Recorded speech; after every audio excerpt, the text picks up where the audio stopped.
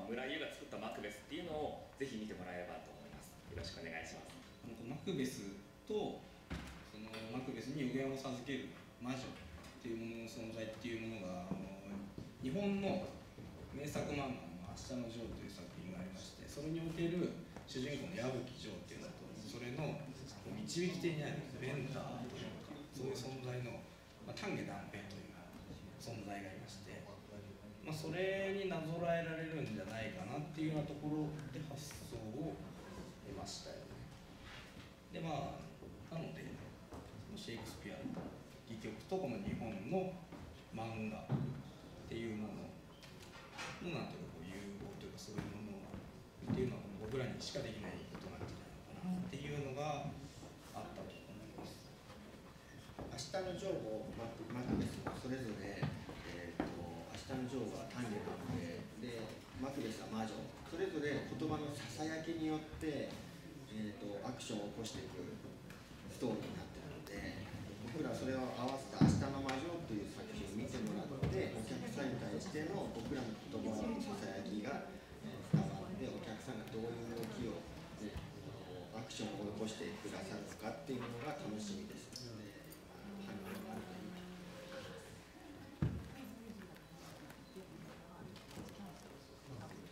Tell us about Ashita no Majo and what you want New York audiences to know about it.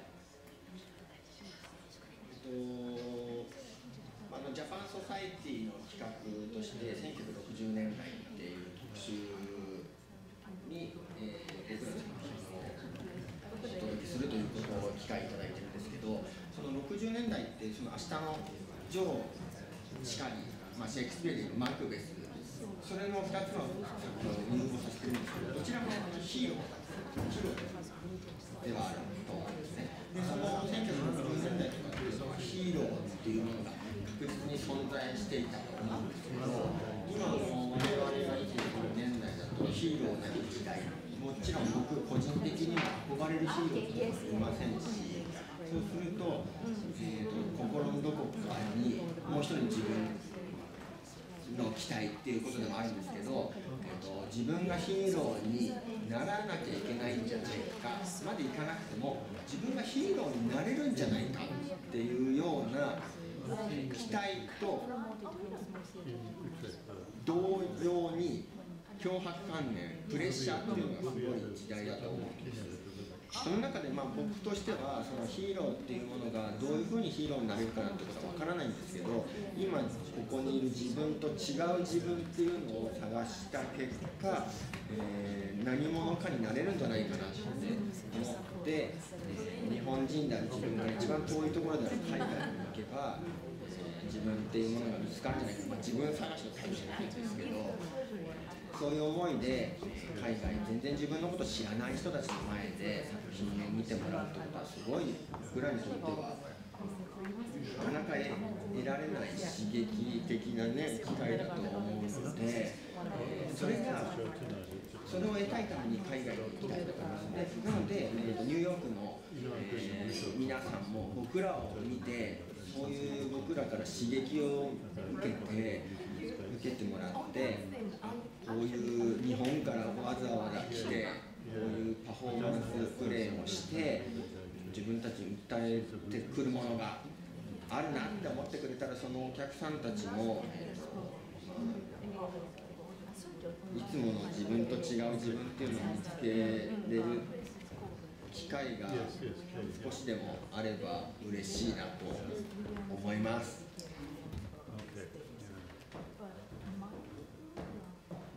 2009年に一度ニューヨークで公演させていただいたんですけれども、ちょっと10年ぶりにまた再度ニューヨークで公演できることがすごい、嬉しく思っております。2009年の時に見に来てくれた方も、それから見てない方も、多くの方にちょっと今の日本の東京で、作られたマクベス、村井優が作ったマクベスっていうのをぜひ見てもらえればと思います。よろしくお願いします。マクベスとマクベスに予言を授ける魔女っていうものの存在っていうものが日本の名作漫画「明日のジョー」という作品がありまして、それにおける主人公の矢吹ジョーとそれの導き手になるベルダーというか、そういう存在の丹下段平という It would be towards the end, like a quarter to. それになぞらえられるんじゃないかなっていうようなところで発想を得ましたよね。でなのでシェイクスピアの戯曲とこの日本の漫画っていうもののなんていうか融合というかそういうものっていうのは僕らにしかできないことなんじゃないのかなっていうのがあったと思います。明日のジョーもマクベスもそれぞれ、明日のジョーは丹下段平でマクベスは魔女、それぞれ言葉のささやきによって、アクションを起こしていくストーリーになっているので、僕らそれを合わせて明日の魔女っていう作品を見てもらって、お客さんに対しての僕らの言葉のささやきが伝わって、お客さんがどういう動きを、アクションを起こしてくださるのかっていうのが楽しみですので、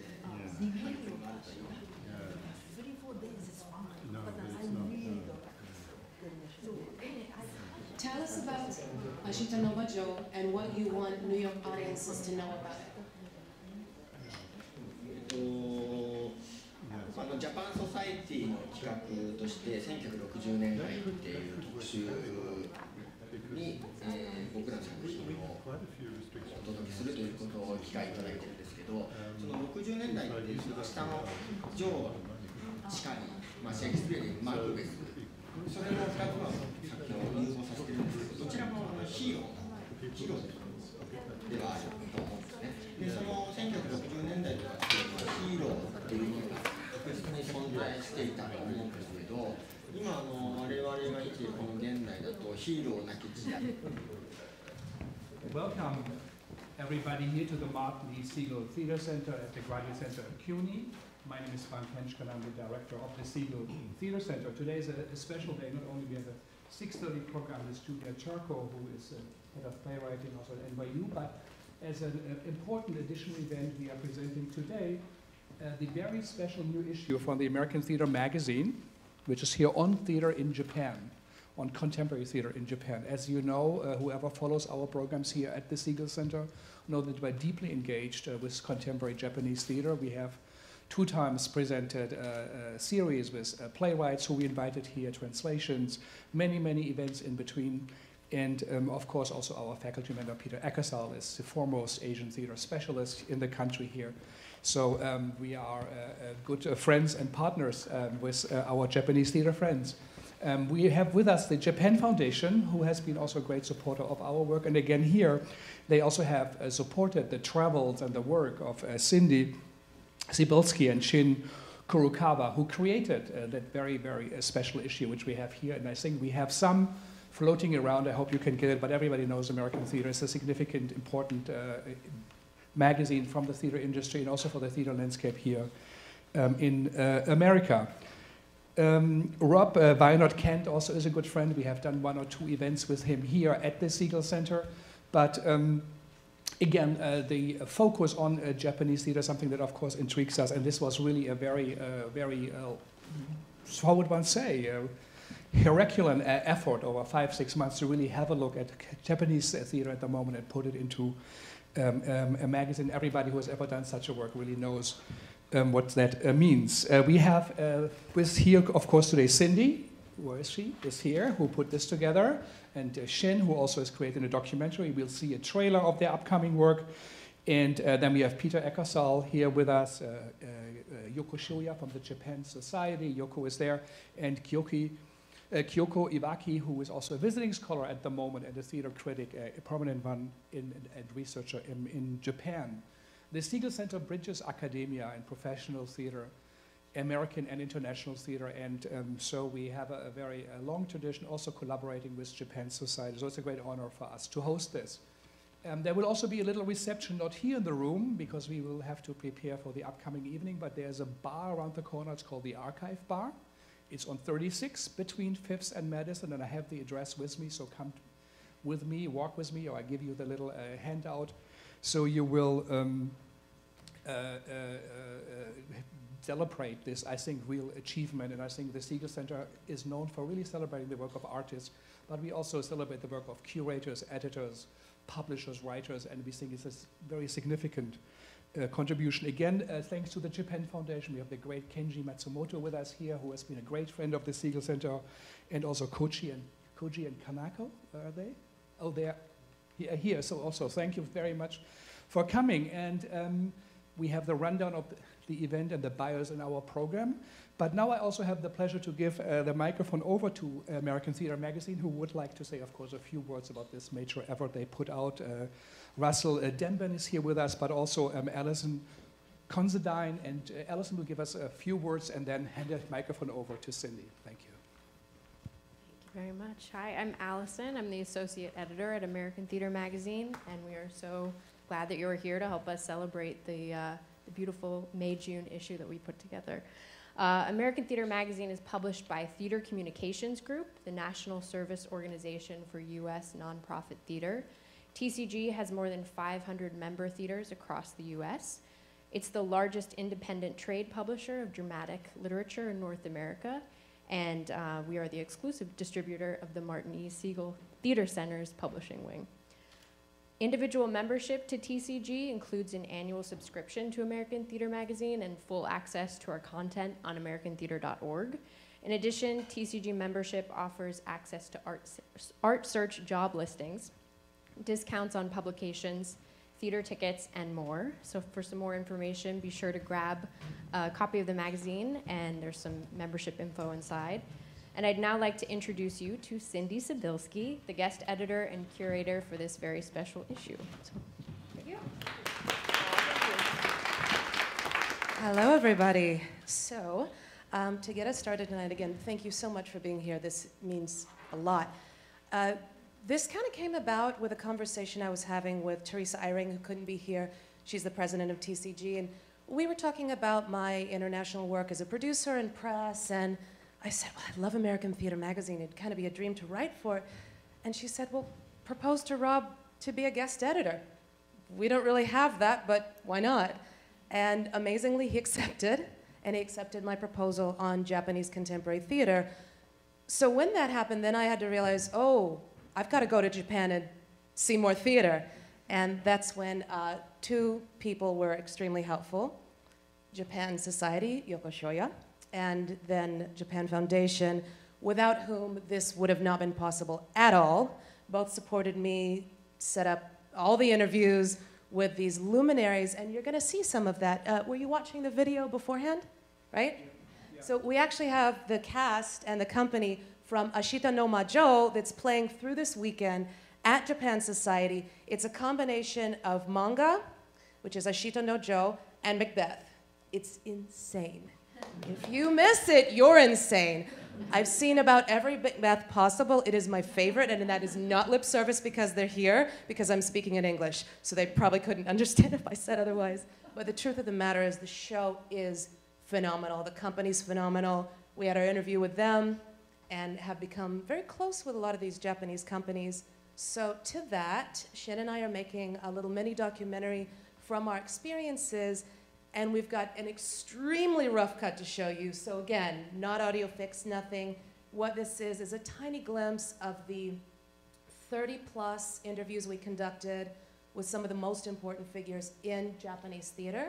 We saw over 20 shows, and this is kind of just a tiny, tiny taste of that. So please enjoy.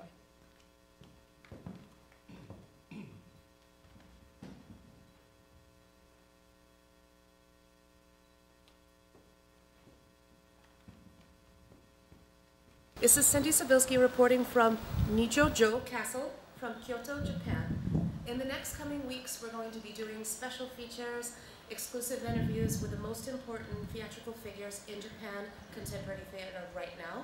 This is part of a special edition of American Theatre Magazine out in May, June, where I will be covering the very best of Japanese contemporary theater with several Japanese colleagues. It's going to be very exciting.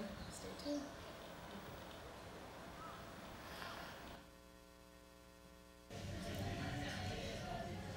Tell us about your thoughts on contemporary Japanese theater, how you fit into it, and what you hope for the future.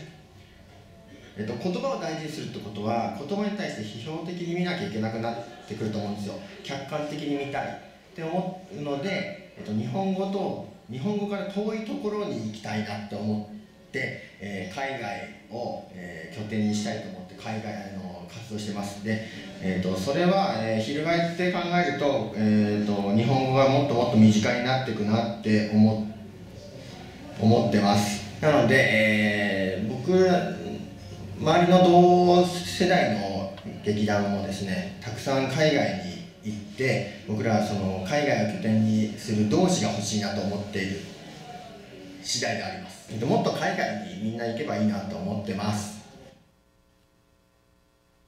You've mentioned that Bunraku Puppet Theater has inspired and informed your work. When did you first encounter Bunraku, and what were your impressions of it? 僕大学時代です。まず大学時代に影響を受けたというか、日本の文学者で谷崎潤一郎っていう小説家がいるんですけど、そこでその小説「タデクイモ」っていう小説があって、そこにちょっと文学の一節が入ってるんですね。でそれを読んで、なんか面白そうな世界を、文章で描いてるなと思って、それで見たいなと思ったのが最初のきっかけです。実際に文学見て、3人使いで3人で人形やってるんですけど、なん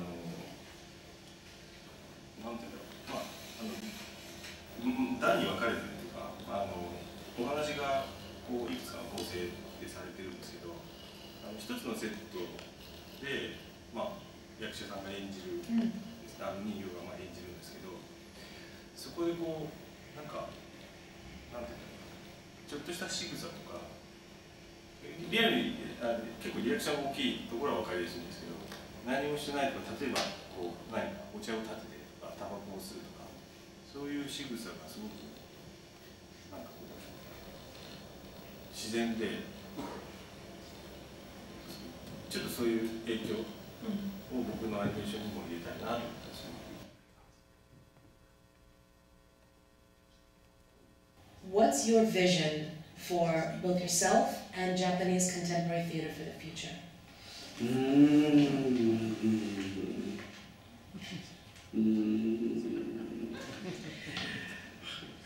僕は全部日本のコンテンポラリーティアスを見たわけではないので何とも言えないんですけども、一言ではちょっと言えないんだけど、ただ日本の人の持っているお互いを認め合おうという精神はやっぱり何かの影響があって世界に伝えていきたいという気持ちはあります。ただ日本のコンテンポラリーシアターが全部どうだとはまだ言えないかな。今僕は日本はね、不思議な本当にね、フローテンアイランドだと思ってるんですよ。すごい だからこそある意味では何かを知らないこともある。外の世界を知らないっていう弱さも、でもそれがいい意味でお互いを信用しようとする気持ちにつながっているところもある。今大きく日本は変わり目になっていて、どんどん外国人の方が増えてきたときに、初めて日本人がちょっと待てよ、その優しさだけではない何かも必要なのか、いやだからこそ優しさが必要なのかという、この2つの道に分かれているような気がするんですが、ただまだ日本人の持っているそういう人への思い、人の心を読もうとする気持ちっていうのは大切だとは思います。What do you predict for the future of Chambara style performance on stage? Of course, we see it in the movies, but what would you like to see, and what do you think will happen? Future. そう、やはり、日本のカルチャーというのは、世界中ですごく愛してくれてるし、ただ日本は島国なので、なかなかこう世界でパフォーマンスでこう世界をこう回っていくっていうことがなかなかできないんですけれども、でも僕の夢はカムイでジャパニーズのトラディショナルとかポップカルチャーとかいろんなミュージックとかいろんなものをミクスチャーして、で、カムイ、侍が、フラッグシップになって、それで世界をこう回ってワールドツアー、シアター、あとはオフコースムービー、そして、あとはスクールもですね、今やっていることをステップアップさせていって、で一番大事なのは僕がアーティストとしてもちろん、ブランディングもしていきたいんですけれども、それだけではなくて次のネクストジェネレーションに作品を残していくっていうことを、大事に、これからもみんなと活動していきたいなと思います。だからニューヨークにもスクール作りたいですね。そしてパフォーマンスをブロードウェイでやりたいです。はい。How do you feel 2.5D musicals fit into the contemporary Japanese theater market? もう日本の中で一つのジャンル、ずっと僕らはそのいわゆるこうブーム、一過性のブームじゃなくてちゃんとジャンルとして日本のエンターテインメントの一つとしてジャンルになりたいって思ってるし、もっと言うと世界のジャンル 2.5 ジャパニーズ 2.5 ミュージカルっていうものが世界のジャンルになるように頑張ってる、で今は日本の中で特に若い世代にとっては一つのジャンルとして、確立しつつあるというのが今の現状。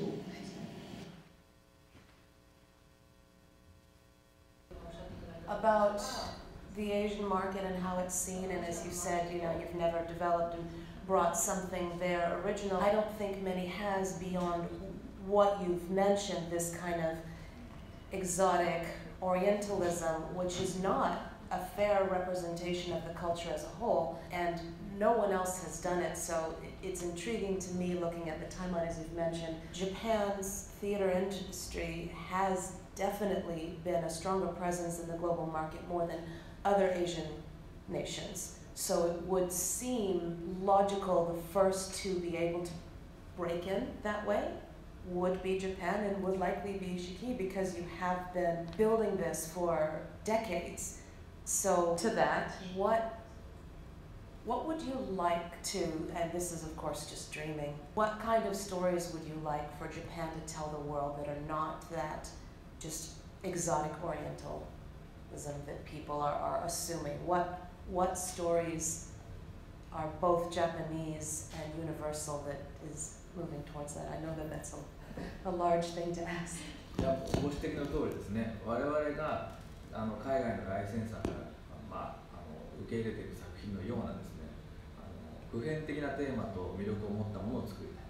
これはだからアジアの特殊な演劇だから珍しいから見に行こうと思われてるんじゃダメですね。食べ物で例えればオリエンタルな香辛料であるうちはそんなに豪華を受け入れられないでしょ。そんなものたくさん必要ないわけだ。我々だからパンやなんていうかな、ライスといった主食にならない日常的に食べていただけるようなものを何にも意識せずそういうものを作らなければいけない。それと、もう一つ言うと今本気になって我々やってるわけですけれども、日本のいろんなプロダクションがそれこそ生きるや海外を目指して頑張ってる生きるデスノートのようなものとかね。ただ我々は開発のためのインフラがもう十分にあるんです。まずここがありますよね。Clearly. もうとにかく24時間使いたいだけ使えるわけです。それからいろいろな支援会であったり読み合わせであったり場面の点検であったりに必要な俳優たちはたくさんいる。それからあと海外の非常になんていうかな複雑なテクニックを使った舞台を完全に再現できる能力を持った技術者が、これまたやっぱり400人ぐらいいます。この人たちをフル回転させるということですね。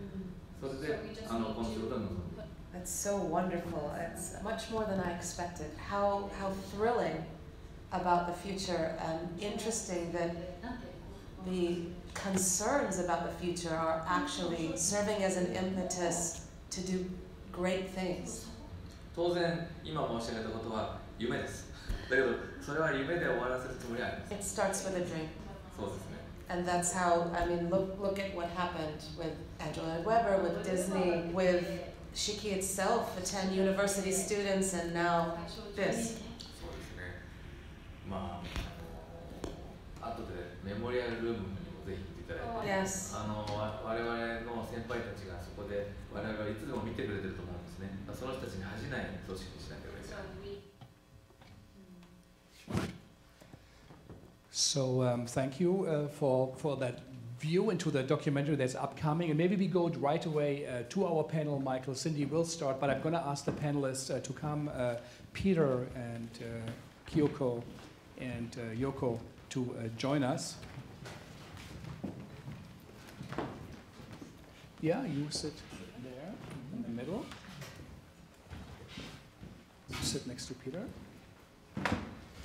So push the microphone up on top. Not only that we hear each other better, but also the great HowlRound is live streaming in this event. So again, thanks to HowlRound. First, Cindy, maybe you brought a couple of slides, but you know, maybe a bit faster than me. So tell us a little bit about the experience and the journey you made. What surprised you, and what was a discovery? Well, yeah, we'll take the first slide. So this is the company Shochiku. And what do we see here? Does anyone recognize any of the characters or what these figures might be? Miku, right? Hatsune Miku? That's her. And what about the other guy? Does anyone know what that kind of a look is? Kabuki, right. So kabuki is a 400-year-old tradition. And a lot of Japanese theater, what's really amazing about it is how its traditions transformed. So they're taking these ancient arts. No theater is actually the oldest continually practiced theater in the world, and kabuki is one of them. They have continued this. There's Kathakali dancing well, in yes, India, well, there are many others, but yes, it's one of performing the arts. oldest. But as far as yes. as far as theater, absolutely, absolutely. But as far as pure theater with the text, it is one of the oldest for sure, and something that the artists are doing now is bringing it to the contemporary realm. So this is very exciting as far as the Shakespeare productions, like Ashita no Majo, like Metal Macbeth, which is on our cover, and elements like this, which is called chokabuki, which means extreme or super kabuki, and what this is a fusion of bringing together the old and the new. And then the next one. And on that note, a big thing is high tech. This probably doesn't surprise anybody about the Japanese being very forward-thinking with the high tech. So you have companies like Nibrol that use, they're a dance company primarily, uses some text, but incredible video projections, really the wildest stuff. And this actually is architectural technology. This is from IHI Stage Around Tokyo, which is the second in the world of a 360-degree theater experience. And this was a show called Seven Souls in the Skull Castle by Gekiden Shinkansen. Really amazing samurai drama, epic, opera, everything you could want revolving around you, quite literally. And then we got the next one. And then this is a piece of actually Antigone. So this is from Spock from Satoshi Miyagi-san. Spock is the Shizuoka Performing Arts Center. Oh, it's right here, we have a visual. And this is actually going to be coming to New York in September, so to the Park Avenue Armory. So please, everybody, mark your calendars for that. What's exciting about this is what the theater companies are doing now, that they're going not only abroad in the West, there was Japanisma that was in Paris, that was all over France, they're coming to America, but also looking east a lot more. And that's really exciting to see how the Asian nations are now collaborating and having culture exchange themselves. Wonderful, thank you so much. Peter, I think you wrote a bit about TPAM and other things. So why should we look, at Japanese theater? Well, hi everyone. I was asked to. This was part of a whole, I think, big plan to try and get a diverse coverage of trends, various trends in Japanese theatre, because I mean, there's so much to cover from the traditional worlds right through to the modern drama, and then also the various contemporary circles of performance that are taking place. So Cindy actually commissioned articles specifically from people to focus on different things, and one of the things that I'm interested in is not so much the Gekinan Shiki or the contemporary commercial work, but I work very much on the theatre that came out of the 1960s underground and what we might call the contemporary theatre movement of Japan. So I'm very interested in the playwrights and directors that have come out of that. And also one of the trends, I think, was that when I started working with Japanese artists in the 1990s, that the trend was to, if you had a successful show, to try and tour it to an arts festival in Europe, or perhaps do a collaboration with Australian artists, or occasionally to come to New York as well. But there was, very little attention given to the region that Japan is in. I mean, and so what I did in my piece for the contribution was to perhaps look at some of the histories of Japan's kind of touring relationship and artistic relationship to artists in the region, because what we see is since the 1960s a kind of way in which the first communications were, of course, I guess, foregrounded by the reality of Japan's history and the wartime memories. And so it was quite an important gesture for a company to go and work with or collaborate with artists in China. Of course, China was also in the midst of a very particular time of its history with the Cultural Revolution, and also, you know, looking in the 1980s where people like Hidato Oizawa took his company to Korea and made very strong relations there. And then I wrote right up to the present day, where for the last 5 or 6 years, the Tokyo Performing Arts Meeting has had a very strong focus on kind of curating or producing certain kinds of networks for artists to work inter-regional. And it's been very interesting because I go to that, I try and go to that meeting every year to see younger artists, the new generation of artists, forging links, not so much with Europe or the United States, but actually with artists in Southeast Asia, East Asia, and West Asia. And so there is this very strong conversation now, I think, that is a very interesting one, that is leading to new forms, because these artists are collaborating, bringing their own traditions and their own histories, leading to new kinds of negotiations of language. And also, I guess, the cultural politics of this are really fascinating, because they're pioneering. They're a generation of people who are perhaps imagining a new possibility for the way in which the region can exist. Thank you, Peter. How many did you commission? How many contributions? So, in total, let's see, I had four contributors, and then Shioya-san was interviewed as well. Yeah, so talk about your interview, Yoko, which is also published in the magazine and online, I think, even in a longer version. What did you focus on? What do you feel was important that the readers of the American Theatre magazine knew? I haven't read this print version. Your interview, just your interview. Just my interview. Well, that interview was about how I pick up the production that I brought from Japan and introduce, presenting. How do you pick? So how you live, you know New York so well, you're here for almost 20 years. How do you do that? How do you say, this is significant, New Yorkers should see it? Well, yeah.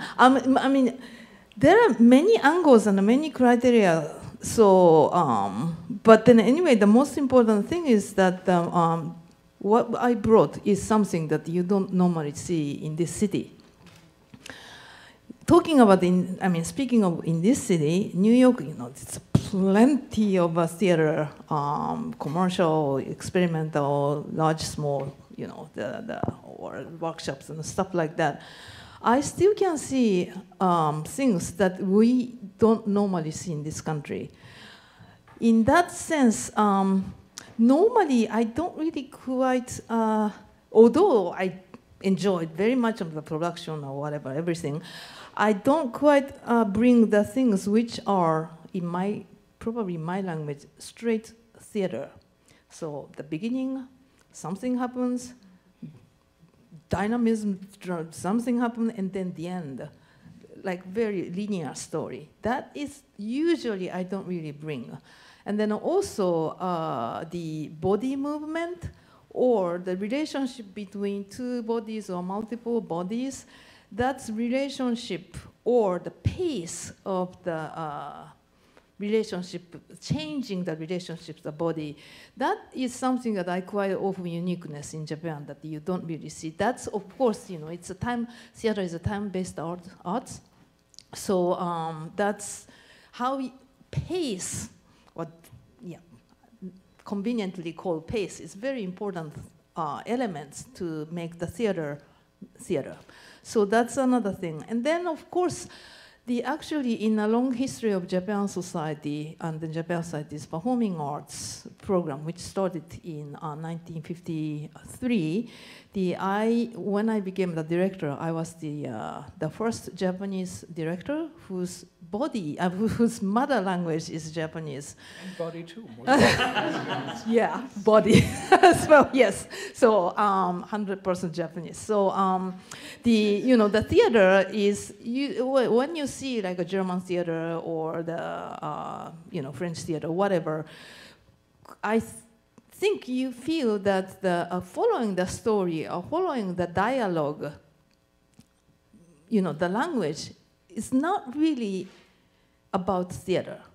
In addition to the music or the sound or lighting or the projection or anything, it's following the language is not about telling you what this theater is about.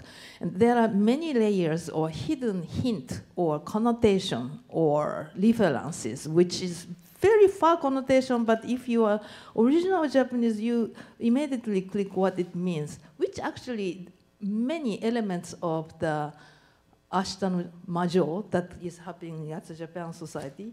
I have a postcard, so please pick up. It's in the programs. It's in the program, of course. And then, anyway, I'm so accustomed to do the you. commercial when I'm speaking. Yes. No, but thank you.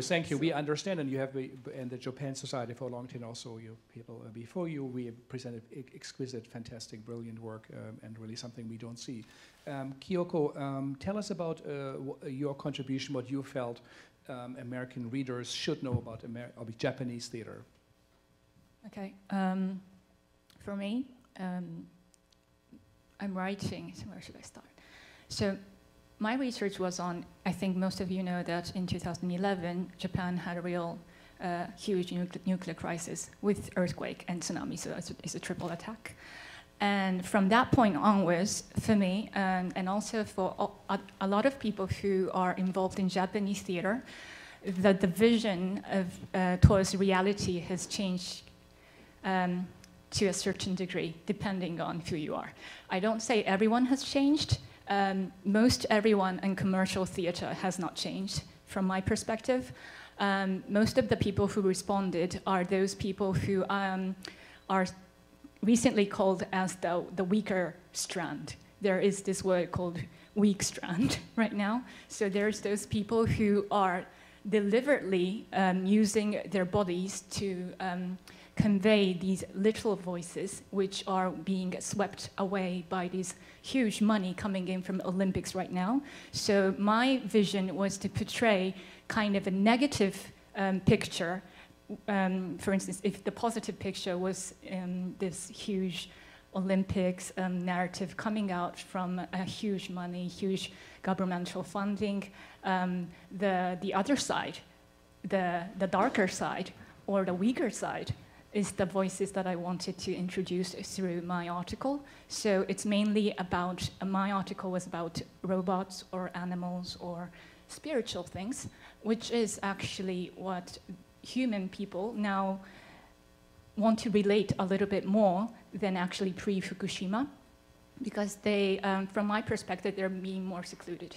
I mean, it hasn't started like from 2011, it was already starting from this economical downturn that started in the 90s. But then it's becoming more and more because of this economical as well as ecological situation that's happening right now. So people feel threatened by other humans that they could communicate the same thing, which is a fear actually in Japan, because we are considered a homogeneous society, which is threatening for me, but for Japanese people, that's peaceful. And they think that, okay, we can't assume now that everyone is looking at the same reality. So they think that if I am having a conversation, for instance, with you, Frank, we might be seeing a different reality per se, because this water right here, you might think it's not contaminated and drink it, whereas I could just bring in an Evian and say, I'm sorry, I can't drink it because I think that's not really safe. And there's a invisible division between there. So that kind of invisible reality could be visualized through theater, from my perspective. So through non-human robot or animals or spiritual thinking. But before we open up also to the audience, a question to all of you maybe. What would you say to American or European theater makers? What can you learn from Japanese theater? What is unique or special? What is something one could pay special attention to that's something that they are perhaps at the avant-garde, like one step ahead. You know, of course, it's a global world we live in. Dramaturgy is local, but also global, and there is an interaction. But still, is there something you all think this is something the world might know more about, or should? I think the thing that I noticed most of all with the through line from the absolute fringe to the complete commercial of even shows that I had seen before, like Cats, is the physicality. So in Japanese theater, the cornerstone to me is its corporal realities. Everything is physically Cats based. is completely Japanese theater. No, but they were Japanese actors. You mean the acting style? So to me, seeing over 20 shows in this span of time, from the most fringe to the most commercial of even an American musical, they all had this same physical presence that is stronger than I've seen of any culture. And that's the basis of the acting. A lot of that does come from the origins, the roots of No and Kabuki. And you can see that in the modern works too, that it's so much physically based, so that even in a Chekhov play, you knew of the three women, though I couldn't understand a word of it because it was all in Japanese. The one with the slight hunch was a little more shy. The one like that, it was that obvious. And that's kind of something really beautiful I noticed throughout every single show, that the physicality is the cornerstone. Yeah, the representation of the body on the stage. Yoko, what do you think is... but you also, you have here on the panel, what do you think? I mean, you are curating the plays. What do you feel is something that you say, you know, this is something that really I wish that no, I see more in American. I need a little more time to think about it, so that's why Okay, very good. Okay, okay. Well, it's a very big question, I think, but just to try and answer it briefly with two perspectives. The first one is history and the way that Japanese theatre engages with a kind of parallel modernity to the experience of European or American theatre, and that's a very profound and interesting thing to think about, the fact that there is alternative versions of a certain kind of modernity that I think are really important to think about.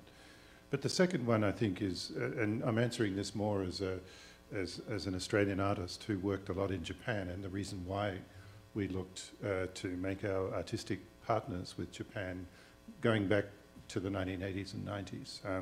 And that was a certain sensibility about space because, and I think Kyoko's rightly pointed out the fact that there are a lot of artists, and not just performing artists, but writers and filmmakers and visual artists in Japan that give us a very comprehensive and really important understanding of the way in which we live in a spatial, environmental world, and I think that that's becoming increasingly important. So. I don't know. Your question is what American can learn from Japanese? Learn. What do you think is something that could be inspiring? What do you think is something that is unique about it? Okay, I could tell from a very kind of negative standpoint. In Japan, basically, I would say it's not too exaggeration that when I say Japanese doesn't have a higher education for the theater. University in Japan normally do not have a theater practical study, so there's no academism there in practicing. I mean, there are many critics and writers and stuff like that, but then in practicing point of view of making theater, there's no higher education, almost none. It's not really absolutely none, but none is not exaggeration.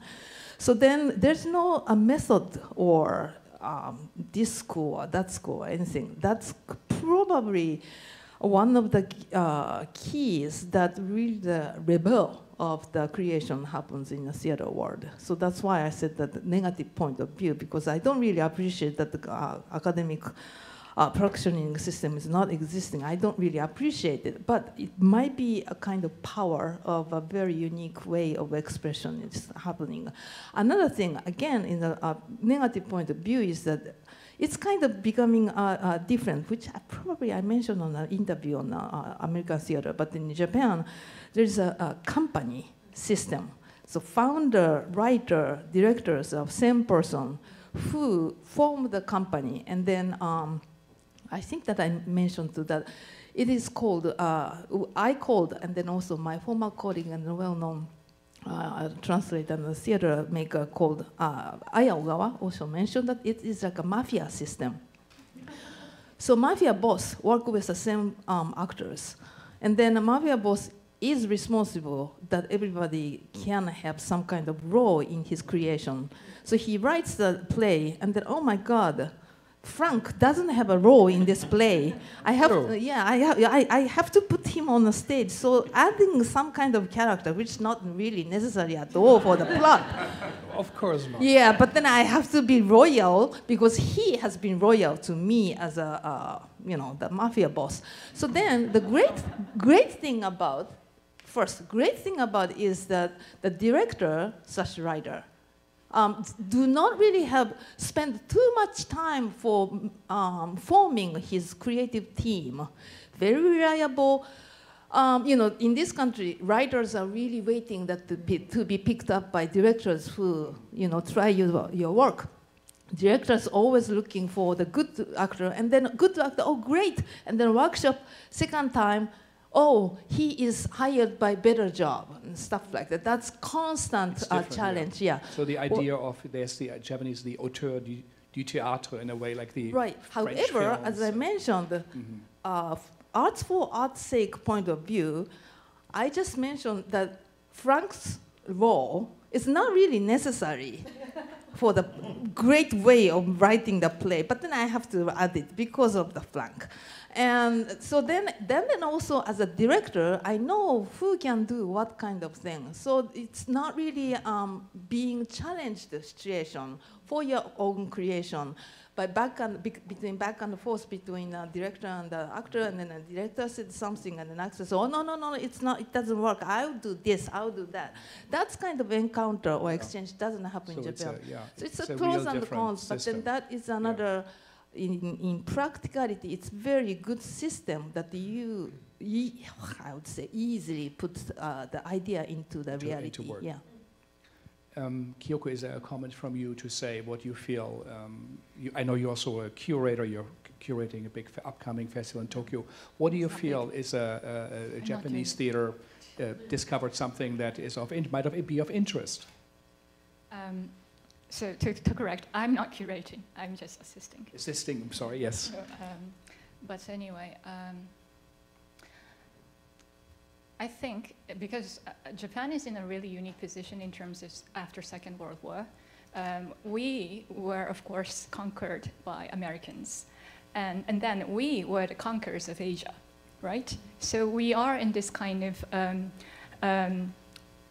dual standpoint in terms of how to understand modernity. So when American people see Japan, they will see like an epitome of toxic element gushing out from America. So these kind of depression, psychological depression, of course, capitalism, and then people being like secluded, and I mean, succeeding is like the only way of living your social life in Japan. That is kind of becoming like the trigger of maybe a lot of suicides. And so this kind of corporate kind of being, you have to be a corporate being to be understood as like a mature human being in Japan, which is already dissolving anyway from the 1990s, but then we have to kind of hang on to it because we think that that's the only way to survive. And we have to kind of dislodge this narrative right now, which is happening anyway, but all the people who are living in Japan cannot stand that narrative because we were following the American footsteps. And then we are now looking to Asia to kind of see that, okay, are we still like #1 in Asia? And that is not true either. And then we have to kind of relocate ourselves in Asia also. And then there's stories, because we're getting weaker, a lot of people, Asian people, are just offending us to apologize, of course, for the past half a century, which we have been doing, but not properly. And then there's this kind of negotiation, again, politically, sociologically, whatever. And so we are in this very fragile moment right now, becoming like a prism, reflecting a lot of global issues from Western perspective as well as Asian perspective. And we have to we meaning Japanese people, have to relocate and reconfigure ourselves as Japanese and not hang on to the Japanese vision, which was there until the 1980s, I think. Yeah. Thank you. Maybe one last remark on contemporary writing in Japan. People say there's kind of a renaissance in the way of writing or playwriting in New York. After a while, it's maybe a little bit away again from ensemble work. But how is it in Japan? I know you already said that they work in ensemble. But what are new ideas, new ways of writing for the theater? Are there impulses coming out of Japan at the moment? Well, I think a big one that one of my entire features is about is anime and manga on stage. And that can be everything from hyper-commercial to Ashita no Majo, which is more bizarre and avant-garde. But because anime and manga is such an important part of Japanese culture, such a significant and major force, it's a natural transition. And this is something that's been happening since the first show was in the 70s, but really since the early 2000s is the boom. And it's one of the biggest markets there. So that's kind of something exciting because it's a newer form of Japanese theater.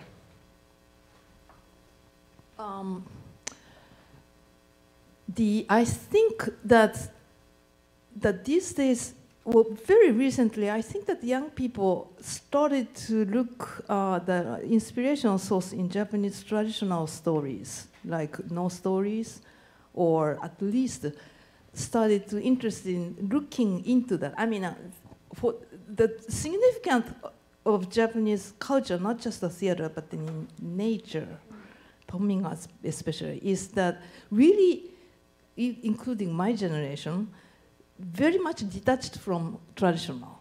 So you go to no theater, American goes to no theater first time, nothing different for contemporary Japanese, but they have no idea, no knowledge, no education, no nothing. But so then, like Kinoshita Kabuki, it's a contemporary theater, but then their story is all about the Kabuki, and then very different way of, direction. And then also Toshiki Okada, which was commissioned, but then rewrote all the Kyogen thing as well. And so comparing with what happened in this Western world, like taking the inspiration or the story from a Greek classics or Shakespeare's or whatever classic genre, we see so many. Comparing with that, Japanese theater had not really seen that thing, but then I think it's becoming more happening. Thank you. I guess there's a lot of different examples you could say, but the one that I'm most involved with at the moment is the work of Okada, because I'm working on an edited volume of essays and play translations of his work, and he has been one of the most active and visible of the Japanese playwrights. Firstly, as a young playwright writing about the experience of subcultures and youth generation in the early 21st century in Japan, and more recently as a more mature writer, writing very much about ecological and political themes to do with the sense of loss after 3/11, after the triple disaster. And his playwriting has evolved. I mean, his use of language has evolved, but so has his concern about language. I think he's got some very interesting perspectives on quite philosophical perspectives and sometimes very existential on the question of Japanese language itself and how the language responds to trauma and how the language responds to the kind of social experience that Kyoko's just so excellently described. Kyoko, do you have a thought? Just simple. There is this thing called monologue theater coming right now in Japan. A lot of people just write long monologues for 1 hour. And that is called monologue theater. And people think that, okay, we don't want to listen to your babbling for 1 hour. But that is how it goes when you enter a theater right now and 20-something person, playwright, is writing. he wants to write a monologue, and that stems from what I said actually, because after Fukushima, people don't want to speak with other person, interact, because dialogue is all about lying, you know? You just present yourself as a likable person so that you won't be hated by the person in front of you. And then you're constantly lying or performing yourself, and then monologue only becomes your own true loyal feeling. And so there is this thing called monologue theater right now. It's true. Yudai, who came, we did this Japanese playwright exchange, you know, his work, of course, stands for that. Michael, if you could put up the light for the audience, so we're going to go right away to question. George, maybe you could help us and run the mic. Again, we are live streaming. Not only we will hear you better with the microphone, but also for our audiences, it's important that you take the microphone. Maybe introduce yourself with your name and if you take a question. But it doesn't have to be a question. It can also be a comment. So a little bit more light on the audience. And is there anything here? Yeah, over there.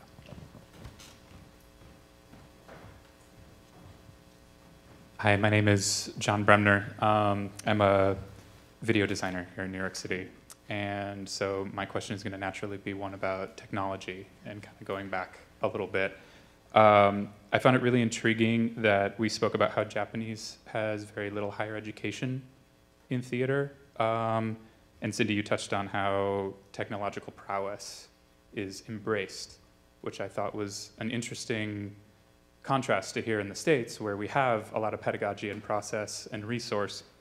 And at the same time, I find myself in my profession very challenged to present video in theater. And I'm curious to know, do you see that as a barrier, or like when translating work from Japan to the States or anywhere in the world, really? I'm just curious to hear a little bit more about how technology plays a role in the translation of the work. I think it's a very useful role, and thank you for that question. One thing I noticed, and you all can speak to maybe the same thing or something different, but there's a sense of collaboration. So it's not necessarily that someone went to university to become a videographer for theater or to become a technician for theater.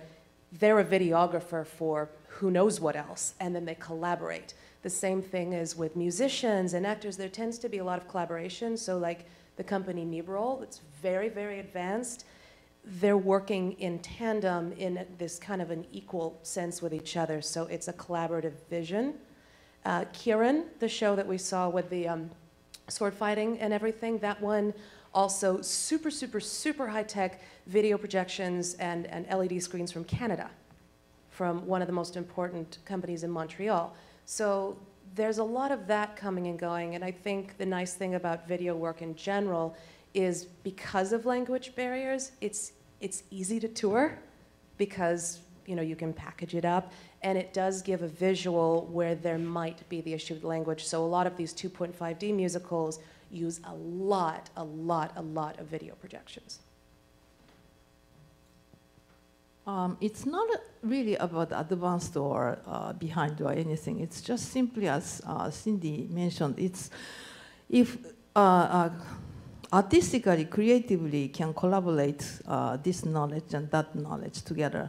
For example, last week, was that last week? Lysomatics, the group which is really considered as a top notch of the technology, not just a projection, but like a drone and many things. And they presented as a dance work. And then dancers are choreographed by the choreographer called Mikiko. And then as one of the rare things that the New York Times review, I totally agree with, that it didn't work as a theatrical or like a presentation on the stage. It's more like a attraction in exhibition or something like that. Yeah. So then I would say that what we will present next year is dance work, but that is directed by Tabaimo, who is the visual artist whose video work is very international, well known. And then rather than its choreographer making a working with the the visual artist, this is her first trial that the visual artist lead the whole thing to collaborate with the choreographer. So it's not really form of who is leading what, but it's really the how organically different genre people can work together.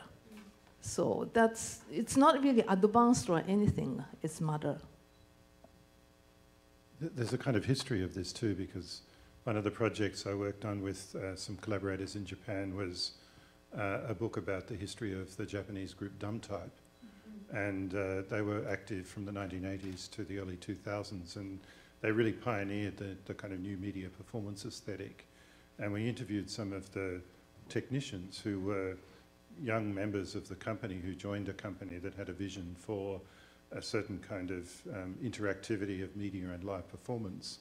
And they had to invent systems. They had to work out how to make a data projector speak to a laptop computer, because in those days they were not designed really to speak to each other. So really fascinating discussion with some of the people who became the technical staff, but they had to educate themselves.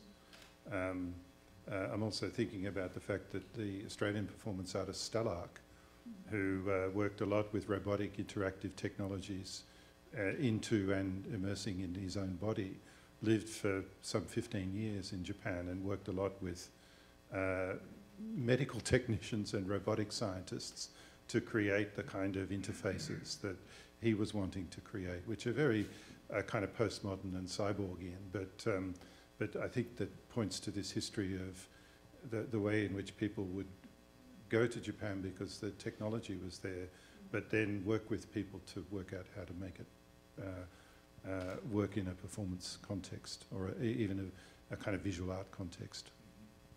Thank you. Some more comment or question? Yeah, all the way over there.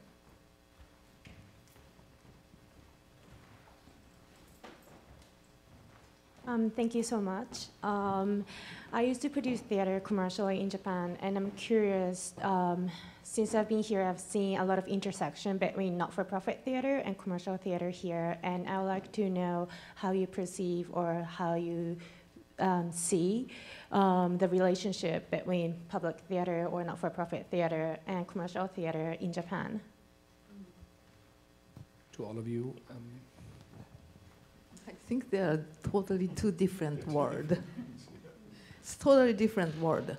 It's not really, it has to be, but it's really a big, thick wall between two of the word. The reason why is that it's not really about the monetary system or anything. It's more of like which one you exposed into the world, and then your mind setting is totally different. And so in Japan society, for some reasons, many reasons, I presented kind of commercial theater, I mean the productions which considered as, or definitely commercial theater, maybe more than a few times. It's really amazed me how much different that their mind setting are. And one of the good examples is that quite a long time ago, but then anyway, that theater has one protagonist, Sakamoto Ryoma.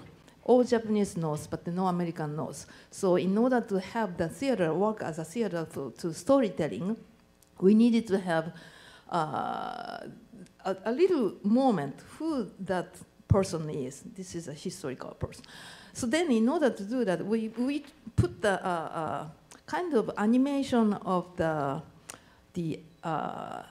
PowerPoint presentation. Then we made it, and then it was perfect. Then I told them that, well, this is, as I explained to you, we have a little 3 minutes of explanation of who he did. And then they means that the manager of that commercial theater. Well, actually, we have already hired a video, animation creator, paying in $3,000, and then we can't cancel it anymore. But it is great that you have it already, so this can be a great helpful to make that one. And then what they brought here was exactly same as my staff member make through the PowerPoint. But then they are paying $3,000. It's like, I mean, it's just a tiny little difference. One production has many of these things. Why do you have to have this pay? Why do you have to spend this money? That is what I meant by totally different here. It's a great question, and it was something that really struck me because I'm also a producer, and looking at it in the similarities and the differences, because there's always this nonprofit versus commercial you look at in Europe and in any kind of a place. Japan was not really subsidized for a long time. This is kind of new. So in terms of what we understand as nonprofit, particularly Europe and America, wasn't really happening until, was it around the 90s? And so commercial theater was kind of the only option besides the underground stuff. So the underground stuff was happening, but it was this vast divide of like fringe, do-it-yourself, and commercial. And with the commercial, what I found very beautiful, and I hope you all got to understand that with Gekiden Shiki, there is this culture of a company. And again, that can have a negative side too, of course, but their actors, and just imagine this on Broadway. You have a job for life. That doesn't really happen. So they have this entire dream factory where they're just building shows and employing staff all the time. That's special. I found that the corporate culture there is not the way that the commercial theater here is, which is very cutthroat. They're very supportive of each other, and they believe in a deeper message. They believe in a meaning behind what they're doing, not just money only. So that's what I've seen. Thank you. Another, well, let's take the microphone for you, 1 second. Hi, my name is Eric Taylor. I'm an artistic director and choreographer based here in New York City. And thank you so much for what you've all brought to the table. It's very enlightening. My question is, as a choreographer with an extensive background in theater, starting from when I was a young child, how integral is dance in theater in Japan? And what styles of theater does dance present itself? And is Buto considered theater, or is that just a dance form? And from each of you, I'd love to hear about that, about dance. Peter, maybe you. Well, maybe I could do a little advertisement too, because we are going to have a conference on Buto here at the university on the 31st of October and the 1st of November. There's been a recent publication, the Routledge Companion to Buto. But speaking more broadly, the history of Buto is very complicated and a fascinating one, because of course it began as an avant-garde practice in the 60s and then spread globally in the 1980s and became very popular in many different places around the world, and now we have Buto companies on almost every continent, as far as I know. So the question of what Buto is and what it might become is always under consideration, though. Buto artists are kind of obsessed with talking about the kind of history and the invention and the reinvention of their own form. There are some crossovers into more contemporary dance, and then there are some pushing back against that notion. There are some people who would like to preserve the kind of presumed border that grew up between Buto and other forms of contemporary dance. But the wider context of dance I'm much less familiar with, so I'll defer to the other panelists. So, yeah. Maybe I could pick up from there. I used to be a ballet dancer, actually, and ballet is the most popular, I think, format. Yes, it sells tickets. It's quite expensive. You have to pay like $150. Like you go to the Met and you pay, I guess, approximately the same amount. Yeah. These tickets sell a lot in Japan because dance, excluding Tokyo, the most part of Japan, it's about doing it. So doing either ballet or Nihon Buyo, which is Japanese traditional dancing, and you do that, and then you learn it from your master. And then you want to see the real master, so that you go to these kind of performances, which are done by masters. So in that kind of closed circuit world, tickets are sold. But apart from that, dance is quite dead in Japan. I mean, there's near zero contemporary dance. Yeah, I mean, it just sucks. Yeah, why do you think that is, though? There's no training. There's no training? Yeah, well, the training is deficient. And also- there's no way to go. Is there, like, what, can you go to university for dance or no? No. No? No. Not even for theater? No. So, That's actually very much related to Japanese history of performing arts because the actors are lowest ranked human beings in feudalism in Japan. Well, you are laughing, but then really it's untouchable rank of the human beings in the my role isn't even the lowest in the company. Yeah. Actually, they're like the top is the Shinoko. Top is a samurai. Second is a farmer. Third is the craftsman. The last is a merchant, and then below is real. Yeah.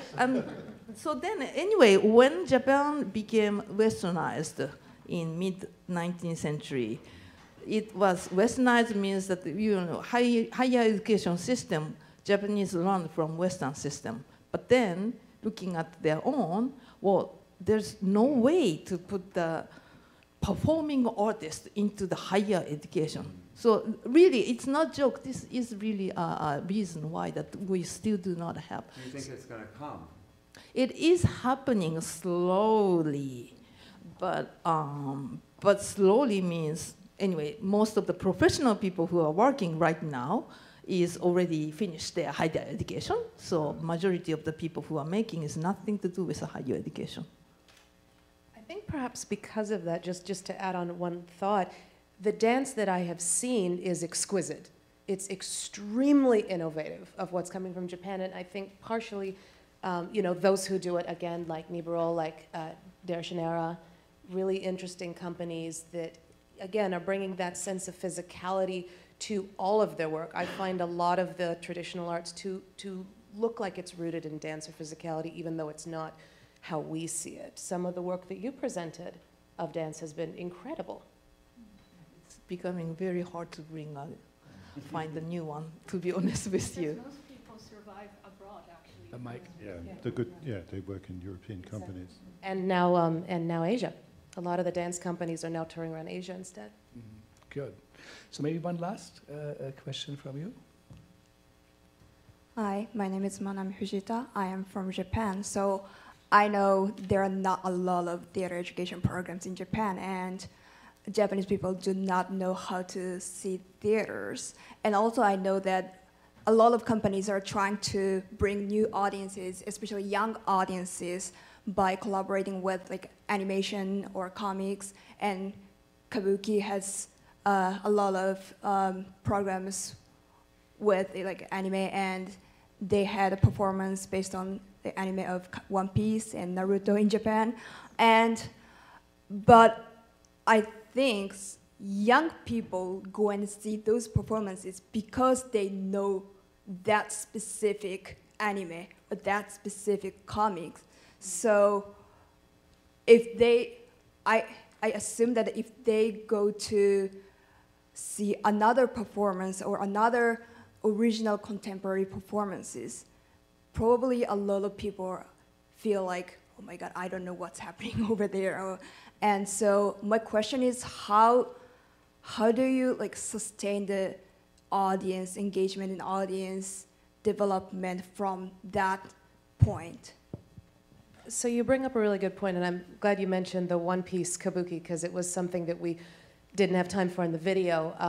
So Noma-san, the president of Shochiku, that was a discussion with a friend who was a manga publisher about how similar Kabuki heroes are to those in manga and anime. And it was so successful, and what he was saying is he feels it's the most radical thing to happen to Kabuki in 300 years or more. Because all of a sudden, the age group that was something like typically 50s and up was very mixed. So the way that he saw it, and hello, I guess that's telling us a sign. Subtly. Subtle, Michael, thank you. So what's exciting about that is it's evolving too, and how he viewed it, and it has been seen as the success, is that it's introducing the art form to both cross generations. So the exciting thing about merging them is you still have the traditionalists who love their kabuki, who are going to see it, something new, and then you have those who maybe have never seen it before that are all of a sudden discovering, hey, actually this is pretty cool. So again, it is sustainable. It seems to me that the most successful commercially right now is something that is fusing anime and manga. I mean, again, throngs of 20s to 30-year-olds come in selling out every single show to see Prince of Tennis for the past 15-something years. So it's important, and it is important to build the younger audiences, like the president of Gekiden Shiki was saying. The audiences are dying out. There's going to be less of them. So you need to cultivate the youth, and that's something that American producers could think of too. Well, thank you. Maybe, Peter, if I can put you on the spot, are there tendencies you are seeing? How Japanese theater, can you make a prediction? I see these are things that are coming up on the horizon, which might be on the underground, where you say this is something that will actually rise, or that might, we see more of that. Well, I think there's a great diversity of activity, and one of the interesting things is that there's more. I mean, I'm really speaking only about the contemporary theatre movement, not so much the commercial sector, because I don't really know much about that. But there are more contemporary groups than there were in the past. I mean, we often, my work was originally on the 1960s, and we endlessly cite and work on basically 4 or 5 companies. And now, when you look at the diversity of performance that is taking place, and not just in contemporary styles, but also, Yoko's programmed a lot of young women's voices, for example, over the last 2 years. So there's a whole emerging theatre expressing viewpoints coming from maybe feminist perspectives. There's a lot of theatre that is more in the mode of theatre of the real. There's some very interesting companies doing hybrid, kind of traditionally influenced, but updating it for contemporary contexts. So I don't think we can actually really simply summarize this. So I always just answer this question. One of the contributors is in the volume is in the magazine is a very distinguished professor named Tadashi Uchino, who's and I regularly consult him when I go to Japan, and he told me once, well, we can't really say anything. Everybody's doing everything. So. Well, that's a good end. Again, thank you all. Congratulations on the special issue. Yoko wants you all to come to see the show. It's in your program. Peter, Kyoko, everybody, Yoko and Cindy, of course, Shin, thank you. And also you, thanks for coming. We have that little reception around the corner, and I have some drink tickets. So again, it's on 36 between 5th and Madison on the south side in the middle. It's called the Archive Bar. We are there to celebrate that, so I hope you will come and join us. Again, thank you all for coming, and congratulations.